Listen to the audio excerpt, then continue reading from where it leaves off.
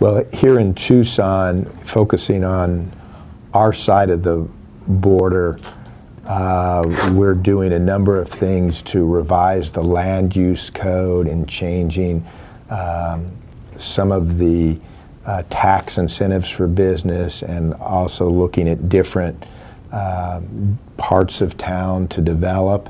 And so that's all been good for us, and hopefully we're going to make Tucson a more friendly place to do business. The people here are telling us it's becoming that way, and that certainly makes opportunities for people from elsewhere, whether it's from Denver or from Sonora, to come here as well.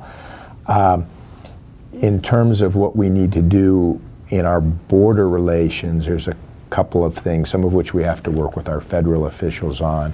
But one is just developing the relationships between the people in Tucson and the people in Sonora, and we're working real hard at that. I've met with all of the mayors from Sonora. I've met with the governor from Sonora. In a couple of weeks, I'm going to go over to San Diego and meet with some folks in Tijuana. And also just having those relationships where we have our chambers of commerce located down in Sonora, so people can make those connections, and the same up here. The other issue which we're working at on the federal level is trying to make the border crossings go more quickly, to try to build capacity so people don't have to wait in line 3, 4, 5 hours to get across. I mean, that's very discouraging. Yeah. We're speaking with our federal delegation principally.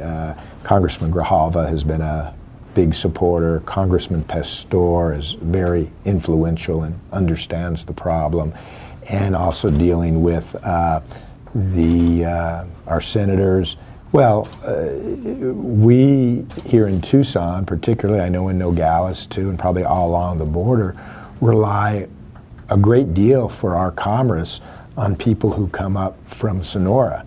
And we have people that want to come here to shop, and if they're discouraged from coming across, or it just is too big of a hassle, quite frankly, then they'll stay in Mexico and shop in Mexico, which is fine, but I want to invite people who want to come here and trade to trade with us.